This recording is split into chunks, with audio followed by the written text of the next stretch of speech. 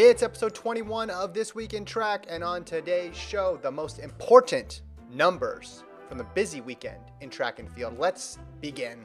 Our first number, 12.84 seconds.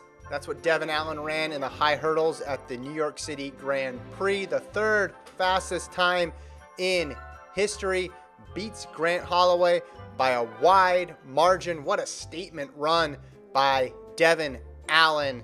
He's also still doing the football thing, right? Got drafted by the Eagles.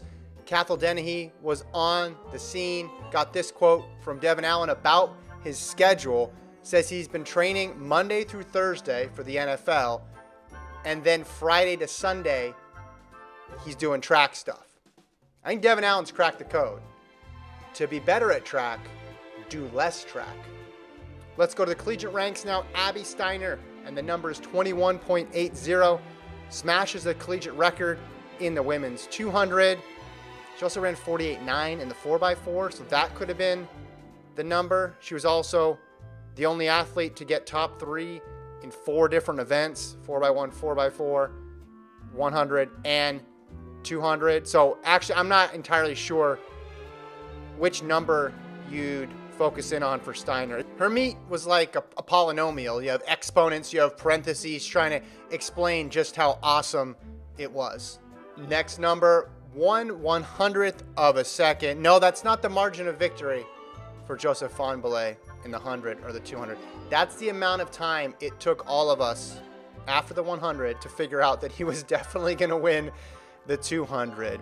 There's no clearer foreshadowing in track and field right now than Joseph Fahnbulleh winning 100 with a 200-meter race to come, because you watch how well he closes in the 100, and then you think, what happens if he had 100 more meters? And I think we all at this point know exactly what happens. Past is prologue. I think that saying comes from track meets. We'll stick with the Gators at the NCAA Championship. The number is 21:49. That's the amount of recovery time Anna Hall had between getting second in the 4-meter hurdles and running the final event, the 800 of the heptathlon, which she won. 21 minutes and 49 seconds.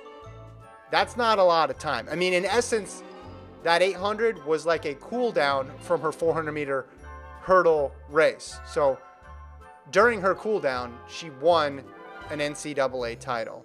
It's very hard to get anybody to cool down after a championship meet, and Hall did it while winning the heptathlon. Woo! And she completed the first ever NCAA octathlon. Back to the pro side, the number is 0.34 seconds. That was the margin of victory between Shrika Jackson and Elaine Thompson-Herah in the 200 at the Rome Diamond League meet. We all know that Shrika Jackson is great, but this was still a much bigger margin than we thought. Was in command, coming off the curve, and just dominated from there. Credit to her. Obviously, medal threat in both the 100 and the 200. But for Thompson-Herah, she's in that rare group of people where it just looks weird when they lose. I don't know what the name of that should be, but some people have that for 2 years in their career, 4 years in their career. Some people it just lasts for a month or two, but it just looks strange when she's not crossing the finish line first. You're looking around wondering, is there another, like, are they going to call him back? Was there a false start? Number 3, as in the third fastest time of Noah Lyles' career, the 19.61 in New York in the 200. This was an incredible race for Lyles. Never had any competition. Ripped off the bend and then had that patented Noah Lyles final 100. Also, great celebration at the end with the phone out.